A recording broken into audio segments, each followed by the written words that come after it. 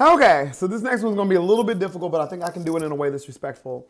There's a very famous man right now that is caught in a scandal. If you've been on your TikTok in the past 4 days, every third video, you're seeing this man and you're seeing him being compared to another man that fell in a similar way that it seems that he is too.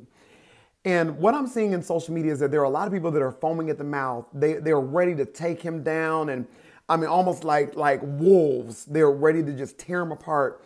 And not because of how they feel about him, but because of how they feel about religion and what religion and tradition has done to our society.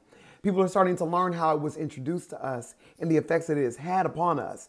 So anyone that represents that sector, we're ready to take them down. And I want to first just say, let's understand probably what this is. I don't think that this is a deceitful person. Remember the movie Legally Blonde? Remember how the girl was trying to push that, she was about health and, having a great body and looking great and feeling great and all that kind of stuff. And the thing that she didn't want anybody to know is that she had liposuction. When you are really struggling with something, or when you know that there's another truth that is hidden from public view that you don't want anyone to know, in this day of age, it's going to come out. This story didn't even come out directly. This story came out because of another story that was being exposed on another person, and this person's name was mentioned.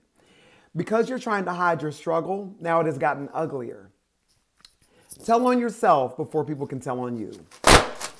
I know that we're in a state of, we don't want to overshare, we don't want to tell our business, we want to move in silence. I get all of that. But by the same token, we are overcomers by each other's testimonies. If you are struggling with something and you don't even have it figured out yet, it pays to be honest about that thing. If you're honest about the thing that you're trying to hide from everyone, you will live a happier life instead of being silently tortured by your own secret. That one day will become public, and now you'll be publicly tortured by your private secret. So whether it be true or not, that's not what this video is about. I just encourage anybody that feels that you are struggling privately and you don't want anyone to know that when you go it alone, it's going to be harder.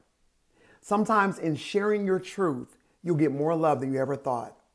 Live openly. Live honestly. It matters. I love you.